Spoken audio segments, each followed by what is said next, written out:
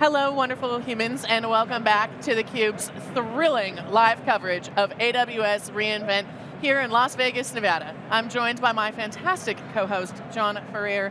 John, things are really ramping up in here day one. Yep, it's packed already. I heard 70,000 maybe attendees really? This year. I just saw that on Twitter. Again, it continues to show that over the past 10 years we've been here, you're seeing some of the players that were here from the beginning growing up and getting bigger and stronger, becoming more platforms, not just point solutions. You're seeing new entrants coming in, new startups, and the innovation you start to see happening, it's really compelling, it's fun to watch, and our next segment, we have multi-10-time CUBE alumni coming on, and a first-timer, so it should be great. We'll get into some of the innovation. Not only has this guest been on theCUBE 10 times, he also spoke at the first AWS reInvent, just like you were covering it here with theCUBE. Without further ado, please welcome Ronen and Kevin from NetApp. Thank you, gentlemen, both for being here and for matching in your dark navy blue. How's the show going for you? Ronen, I'm going to ask you first. You've been here since the beginning. How does it feel in 2022? First, it's amazing to see so many people, right? So many humans in one place, flesh and blood. And it's also amazing to see, it's such a celebration for people in the cloud, right? Like this is our event, the people in the cloud. I'm really, really happy to be here and be in theCUBE as well. Fantastic, it is a party, it's a cloud party. Yes. How are you feeling being here, Kevin? I'm feeling great. I mean, going all the way back to the early days of Spot Inst, which was the startup that eventually got acquired as Spot by NetApp. I mean, this was our big event. This is what we lived for. I've gone from everything, one of the smaller booths out here on the floor, to all the way up to the huge booth that we have today. So we've kind of grown along with the AWS ecosystem. And it's just a lot of fun to get here, see all the customers, and talk to everybody. It's a lot of fun. That's the theme that we've been talking about, and we wrote a story about it on SiliconANGLE more. That growth from that getting in and getting bigger, not just an ISV or a part of the startup showcase or ecosystem, the progression of the investment on how cloud has changed deliverables. You've been part of that wave. What's the biggest walk away, and what's the most important thing going on now? Because it's not stopping. You got new entrants coming in, and the folks are rising with the tide and getting platforms built around their products. Yeah, I would say, years ago, is cloud in my decision path, and now it's cloud is in my decision path. How much is it, and how am I going to use it? And I think especially coming up over the next year, macroeconomic events and everything going on, is how do I make my next dollar in the cloud go further than my last dollar? Because I know I'm going to be there, I know I'm going to be growing in the cloud, so how do I effectively use it to run my business going forward? All right, take a minute to explain Spot, now part of NetApp. What's the story? Take us through for the folks that aren't familiar with the journey, where it's come from, where it is today. Sure, so Spot is all about cloud optimization. We help all of our customers deploy, scale, and optimize their applications in the cloud. And what we do is everything from VMs to containers to any type of custom application you want to deploy. We analyze those applications, we find the best price point to run them, we right-size them, we do the automation so your DevOps team doesn't have to do it, and we basically make the whole cloud serverless for you at the end of the day. So whatever you're doing in the cloud, we'll manage that for you from the lowest level of the stack all the way up to the highest level of financials. Is this what you call the evolved cloud state? It is, and the evolved cloud's a little bit more, and Ronen can touch on that a little bit too. The evolved cloud's not only the public cloud, but also the cloud that you're building on-prem, right? A lot of big companies, it's not necessarily 100% one way or the other. The evolved cloud is, which cloud am I on? Am I on an on-prem cloud and a public cloud, or am I on multiple public clouds and an on-prem cloud? And I think, Ronen, you probably have an opinion on that too. Yeah, and I think what we are hearing from our customers is that many of them are in a situation where a lot of their data has been built for years on premises. They're accelerating their move to the cloud. Some of them are accelerating their move into multiple cloud, and that situation of an on-prem that is becoming cloudy and cloudy all the time, and then accelerated cloud adoption, this is what the customers are calling the evolved cloud, and that's what we're trying to support them in that journey. How many customers are you supporting in this evolved cloud? You made it seem like you can just turnkey this for everyone, which I am here for it. Yeah, just to be clear. I mean, we have thousands of customers, right? Everything from your small startups, people just getting going with a few VMs, all the way to people scaling to tens and thousands of VMs in the cloud, or even beyond VM services and tens of millions of spend a month. People are putting a lot of investment into the cloud, and we have all walks of life under our customer portfolio. Multi-cloud has been a big topic in the industry. We call it super cloud because we think super cloud kind of more represents the destination to multi-cloud. I mean, everyone has multiple clouds, but they're best of breed defaults. They're not by design in most cases, but we're starting to see traction towards that potential common level services, fix the latency, but I still think we're on the performance game now. So I have to ask you guys, performance is becoming back in vogue. Speeds and feeds, back during the data center days, well, we don't want to talk speeds and feeds, it's solutions. And then cloud comes in. Now we're at the era of cloud where people are moving their workloads there. There's a lot more automation going on, a lot more, as you said, part of the decision. It is the path. Yep. So they say now, I want to run my workloads on the better, faster infrastructure. No developer wants to run their apps on the slower hardware. I think that's a toss-up for you, Ronen. Go ahead. I put out my story. No developer ever said, give me the slower software performance and pay more. Fast, faster, fastest. I choose fastest. Speeds and feeds are back, right? and performance comes in different parameters, right? I think comes through throughput, it comes through latency, and I think even a stronger word today is price performance, right? How much am I paying for the performance that I need? NetApp is actually offering a very, very big advantage for customers on both the high-end performance as well as in the dollar per performance that is needed. This is actually one of the key differentiator that FSx for NetApp ONTAP is an AWS storage based on the NetApp ONTAP storage operating system. This is one of the biggest advantages it is offering.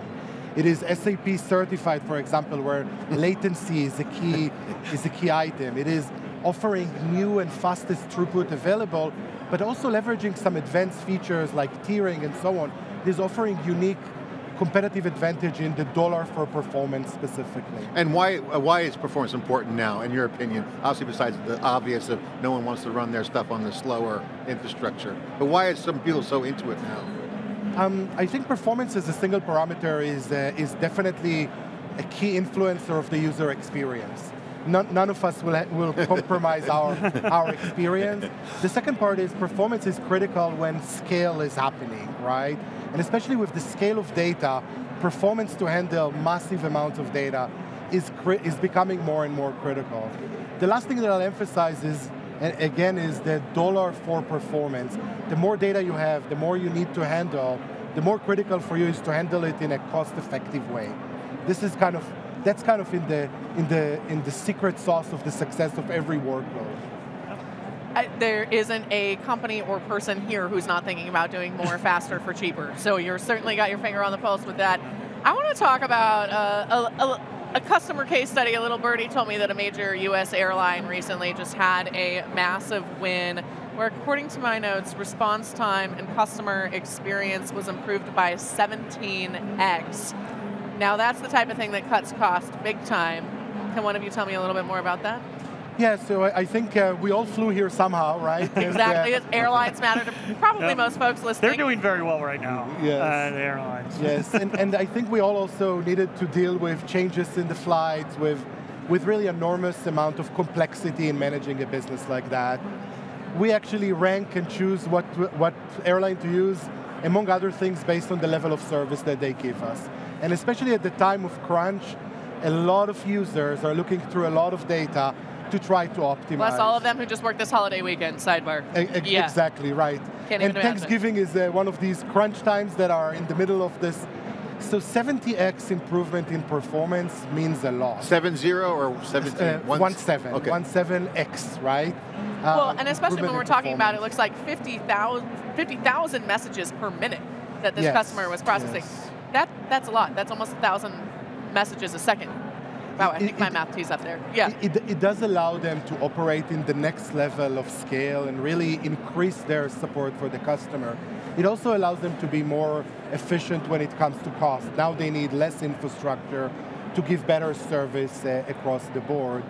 The nice thing is that it didn't require them for a lot of work. Sometimes when the customers are doing their journey to the cloud, one of the things that kind of hold them back is either the fear or maybe is the concern of how much effort will it take me to achieve the same performance or even a better performance in the cloud. They are a live example that not only can you achieve, you can actually exceed the performance that I have on premises and really give customer a better service. Customer better service and reliability is extremely important there. 99.9%, 99%. 99, yes. Yes. That second 9 obviously being very important, especially when we're talking about the order of magnitude of data and actions being taken place. How much of a priority is reliability and security for y'all as a team? So reliability is a key item for everybody, especially in crunch times. But reliability goes beyond the 9s specifically. Reliability goes into how simple it is for you to enable backup in DR, how protected are you against ransomware. This is where NetApp, and including the FSx for NetApp ONTAP, richness of data management makes a huge difference. If you're able to make your copy undeletable, that is actually a game changer when it comes to data protection. And this is something that in the past requires a lot of work, opening vaults and other things. Yeah. Now it becomes a very simple configuration that is attached to every NetApp ONTAP storage, no matter where it is. We heard some news at VMware Explore this past fall, early fall. You guys were there. We saw the Broadcom acquisition. Looks like it's going to get finalized maybe Lots sooner than later. So there's a lot of speculation around VMware. Someone called it VMware, like where is VMware, as in will they be Pun. around? Nice pun. It was actually Nutanix people. They go at each other all the time. But Broadcom is going to keep vSphere. And that's the bread and butter. That's the goose that lays the golden eggs. Customers are there. How do you guys see your piece there with VMware Cloud on AWS? That integrated solution. Obviously, you guys have a big part of that ecosystem. We've covered it for years. I mean, we've been to every VMworld, now called VMware Explore. You guys have a huge customer base with VMware customers. What's the outlook? Yeah, and I think the important part is that a big part of the enterprise workloads are running on VMware, and they will continue to run on VMware in the future, and most of them will try to run in a hybrid mode, if not moving completely to the cloud. The cloud gives them unparalleled scale, it gives them DR and backup opportunities, it does a lot of goodness to that. The partnership that NetApp brings with both VMware as well as AWS, as well as other cloud vendors, is actually a game changer, because the minute that you go to the cloud, things like DR and backup have a different economics connected to them. Suddenly you can do computeless DR. Definitely on backup you can actually achieve massive savings. NetApp is the only data store that is certified to run with VMware Cloud, and that actually opens to the customers huge opportunity for unparalleled data protection, as well as real savings, hard savings. And customers that look today and they say, I'm going to shrink my data center, I'm going to focus on moving certain things to the cloud, DR and backup, and especially DR and backup of VMware, might be one of the easiest, fastest things to take into the cloud, and the partnership between AWS, VMware, and NetApp might actually give you... And the ONTAP's great solution, the FSx there. Yes. I think you guys got a real advantage here, and I want to get into something that's kind of a gloom and doom. I don't have to go negative on this one, Savannah. But making me nervous, John. But if you look at the economic realities, you got a lot of companies like that are in the back of Druva, Druva, Cohesity, Rubrik, others. They're generational cloud. Who breaks through? What's the unique thing? Because there's going to be challenges in the economy, and customers are going to vote with their wallets. They're going to start to see as they make these architectural decisions. You guys are in the middle of it. There may not be enough to go around, and the musical chairs might stop, or not. I'm not sure, but I feel like if there's going to be a consolidation, what does that look like? What are customers thinking? Backup, recovery, cloud. That's a unique thing. You mentioned the economics. It's not, you can't take the old strategy and put it there from 5-10 years ago. What's different now? Yeah, I think when it comes to data protection, there is a real change in the technology landscape that opened the door for a lot of new vendors to come and offer. Should we expect consolidation? I think macroeconomic outside and other things will probably drive some of that to happen. I think there is one more parameter, John, that I want to mention in this context, which is simplicity. Many of the storage vendors, including us, including AWS, you want to make as much of the backup and DR basically a simple checkbox that you choose together with your main workload.